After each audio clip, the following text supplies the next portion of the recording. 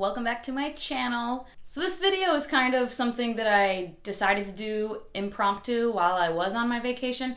I just went back home to Michigan, where I am from originally, to see family and friends. And while I was there, while I was in my hometown, which is a very, very tiny little town in the middle of rural Michigan, and never had any kind of bookstore or anything like that, because literally we have like one stoplight and a McDonald's, and that's about it. There's like 1,500 people in this whole town. But as I got older, I feel like it was either in high school or it might have been when I was in college. I actually think it was when I was in college. Somebody in town opened a bookstore, and it's just a little bookshop, and they have a lot of used books. They do have some new up front, but they have two rooms just full of used children's books and adult genre fiction and just general fiction books. And I've been in there a couple of times in my life, and just while I was there, I had some time, and I was like, you know what, I'm gonna swing on in and do a little impromptu bookstore adventure video. I have a kitty underneath my chair playing with a string that's hanging from the chair, which is there for her, but she never does this while I'm filming. What's the matter? You want to be in the video? You just want to play with stuff on my chair? So, I have a little bit of footage. I honestly haven't really looked at it. It's probably going to be really short, and I don't even know if it's that good. But yeah, and then at the end of it, and now she's playing with the ball. She hates me. But yeah, at the end, there is a little vlog where I show you what books I got, so I'll just leave it at that and not really have any other wrap up for this video, so that'll be the end of it. So hopefully you enjoy. So the sun is right in my face. It's great. I'm in my hometown, and I forgot that they have a little bookstore. Does my hair look red? Anyway, there's a little bookstore in town. It's very small and like whatever, but I was like, hey, I might as well stop in because I haven't been here in a hot second. So that's what I'm gonna do now and take you guys along with me. I might not use this footage because, like I said, it's very tiny and I don't know how comfortable I'll feel vlogging in there, but we'll see. There's our one stoplight. It's a very cute little bookstore though, on the outside. So cute. Hi. Hi, how are you? Good, how are you? Pretty good.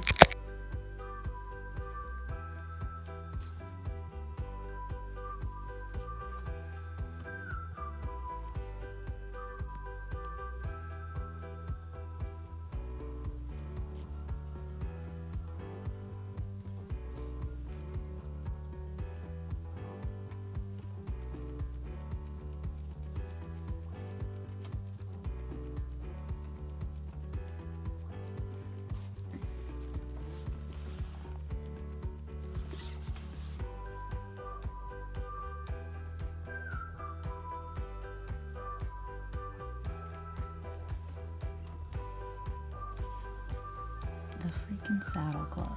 I loved this. I found there was an Alex Mack book too, somewhere. Oh, right here. Alex Mack. Are you sweet? I'm so excited. Awesome finds. Oh my god, look at all of these little golden books. I could buy all of these. Like, oh my god. The boxcar children is another one I love, but I should like get the whole set sometime. I won't for now. It's number 14. So I got a few books, mostly children's, you know, young readers and stuff. I mean, you kind of saw already, but and it came to $10.60 for 1, 2, 3, 4, 5 books, so not too bad. And it would have been even cheaper except for this hardcover copy of Island of the Blue Dolphins. I really liked this as a kid, and I've only ever seen the, you know, paperback version. that's like all newer, you know, so I've never seen this edition, and I thought it was cool. And it's been so long since I read that. It's been so long since I read any of these because they're all kid books. This one actually I never have read, but it's been on my like wish list on, I think, Book Outlet. But The Little Prince was $1. And then The Trumpet of the Swan by E.B. White. I read this a few times as a kid, I think, and I really liked it. So excited to do a reread of that at some point. Another E.B. White, Stuart Little, also loved this. And then there were two others that I was gonna get, was Runaway Ralph and The Mouse and the Motorcycle by Beverly Cleary.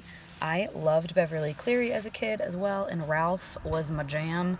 Like a little talking mouse riding around on a little motorcycle. Oh my god, like so cute. And I was gonna get those, but I actually think I owned them. And then another one, which was a little chapter book that I read as a kid, was Santa Paws, and then The Return of Santa Paws. Oh my god. And, sorry, I have the windows rolled down because it's such a lovely day in this tiny little neighborhood. But yeah, I loved these books. Literally don't remember what they're about. I just remember the cover and that I loved them. So they had a whole bunch of like every Babysitter's Club book, and I did read those, but not like obsessively. I was more into the Boxcar Children, which they had some of those, but it was like number 14 and like number 16, or I don't know. And then the Saddle Club, I totally forgot about that until I saw those. Like, oh my god. And then, oh, the Boyfriend Club. Does anybody remember the Boyfriend Club books? And like, I feel like they had like a little kit that went along with it, and like you picked your boyfriend, and then like he was in the books. I don't know, I don't really remember, but it was like just nostalgia, hardcore. Oh, and then all the Alex Mack books. They had like 4 of those, but again, I didn't grab any because I feel like I still own some of those. But yeah, that was the little local bookstore in my hometown. They do have some new books, but I was just primarily going for used ones.